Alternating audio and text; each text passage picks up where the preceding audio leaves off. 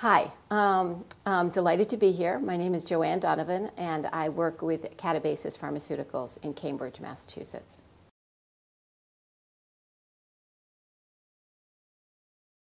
So we have been working on Edasalonexent, which is a NF-kappa B inhibitor. And the reason that we are targeting NF-kappa B for Duchenne muscular dystrophy is that that protein is central in the progression of the disease. In infants, NF-kappa B is active in the muscle, so we know it happens very early before there is progression. And while every boy lacks dystrophin in all of their muscles, we know that the muscles that are subjected to more mechanical stress have faster disease progression. So we also know that NF-kappa B is actually activated by mechanical stress in muscles. So if we can inhibit NF-kappa B, we can potentially protect the muscles and have a very important disease-modifying effect.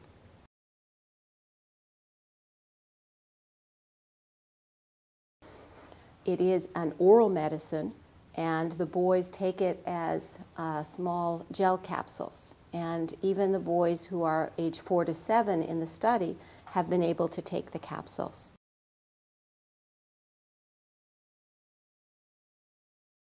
So this is an initial phase 2 study, and it's to understand whether the drug has an effect in muscles. And it's a small study, it's 30 boys, and we have done this at 5 sites in the United States.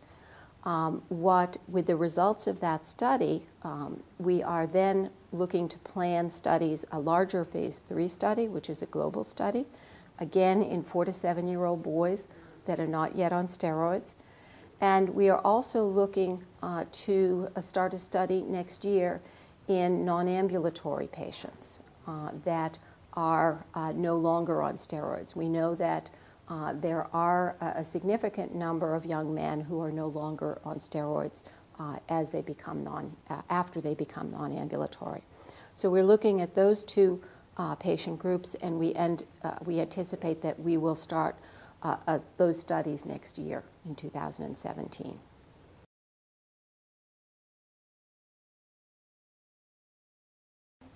I have now met many boys, many Mary parents, and it makes an enormous difference.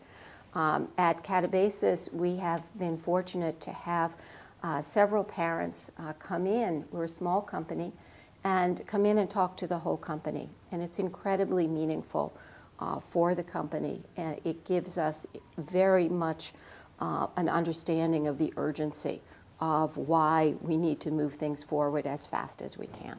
So we appreciate the opportunity to always talk to you as parents and to meet patients, because it does drive us, which is important.